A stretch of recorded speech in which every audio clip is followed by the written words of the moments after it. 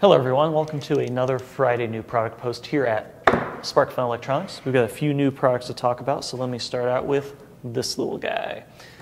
This is the new version of the LilyPad Simple board. You might remember the last one. It was kind of like this long little skinny guy, and it just had a JST connector and an on-off switch, and it was good for connecting your batteries into your sewable applications. However, it didn't have a charge circuit or any other circuitry on it whatsoever. This new version adds a charge circuit as well as a micro USB jack so that you can plug a USB cable into it and actually charge your LiPo battery. And it also includes the on and off functionality of the last one. And it now has this nice little round design with the sewable pedals on there. So this is the new version of the LilyPad Power Simple.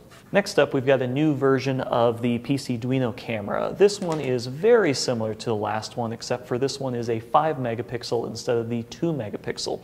It is a drop-in replacement, so if you have the PCduino 3, you can use this one instead of the 2 megapixel. And this is the one that we did the demo of where Nick made the glitch booth. So if you want a little bit more information about this camera, check out the glitch booth video. And this is just the 5 megapixel version. And lastly, we have a new gripper from Actobotics. This is the parallel gripper kit. And unlike the other grippers that we have, which, kind of do the claw thing like that, this actually has the jaws parallel. So you get like a wider opening and you get the advantage of having the jaws always parallel to each other, so it can work for different types of objects. The other nice thing about this is it does have the Actobotics hole pattern, so you can connect this to a channel, you can connect it to any of their different things, that you can throw a tube on there, whatever you want.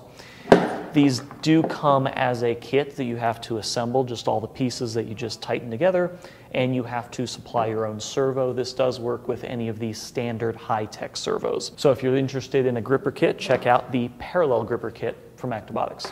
These are some of the new products we have for this week. As always, go ahead and check out the rest of the new products we have at sparkfun.com, and we'll see you again next week with even more new products.